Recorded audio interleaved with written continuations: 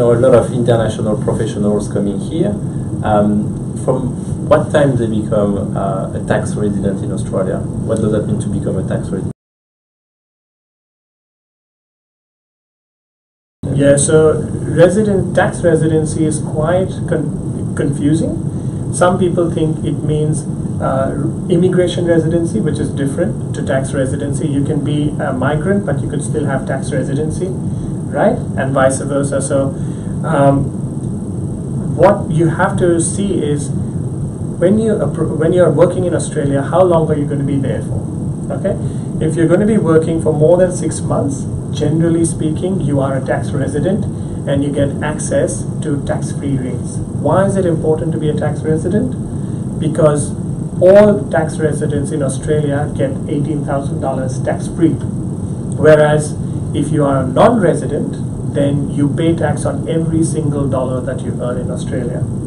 It is important to know also that if you are a tax resident, you have to declare worldwide income. So if you've come from Siberia and you've got a nice little rental property there that you're earning money on, when you become a tax resident in Australia, you will declare that rent under foreign income. You will also declare dividends that you have from overseas shares. You will also declare any bank interest that you make if you've got money parked in a Swiss account somewhere.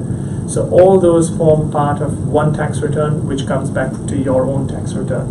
So tax residents pay tax on worldwide income, whereas non-residents only pay tax on Australian sourced and derived income. So even if that means you're a non-resident and you've gone back to, say, France, but you have acquired a property here in Australia, you will still be filing an Australian tax return, okay, for just that property, okay?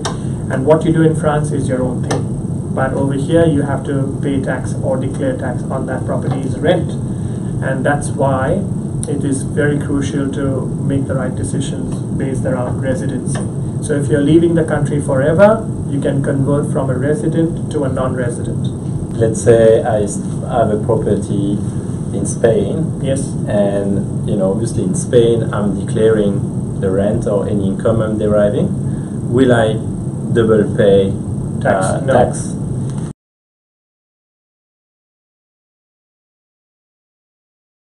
Good question. There are double tax agreements in place between Australia and many countries in the world. If there is a double tax agreement between these countries, let's say Spain for instance, whatever tax you pay in Spain, you get as a credit over here. So let's say you pay 30% on that tax, on that property over there. If the tax rate over here is 30%, you will not pay any additional tax. If the tax rate here is 40%, then you will pay a top up of 10%. So that's how it works. And of course, if you paid more tax overseas than in Australia, you're not going to get the money back from Australia. It's pretty simple. You have to get the money back from wherever you paid tax.